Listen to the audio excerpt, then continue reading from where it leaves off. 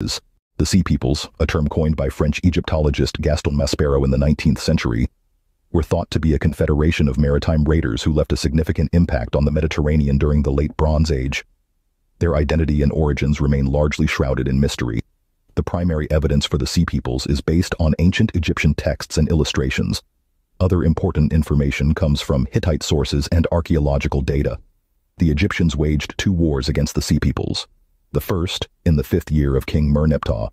The second, in the reign of Ramses III. The Sea Peoples left no monuments or written records of their own. Everything historians know about them comes from inscriptions created by the empires that did battle with them, especially the ancient Egyptians. The Egyptians describe the Sea Peoples as northerners, which has led some scholars to theorize that they actually came from Europe, perhaps modern Sicily or Turkey.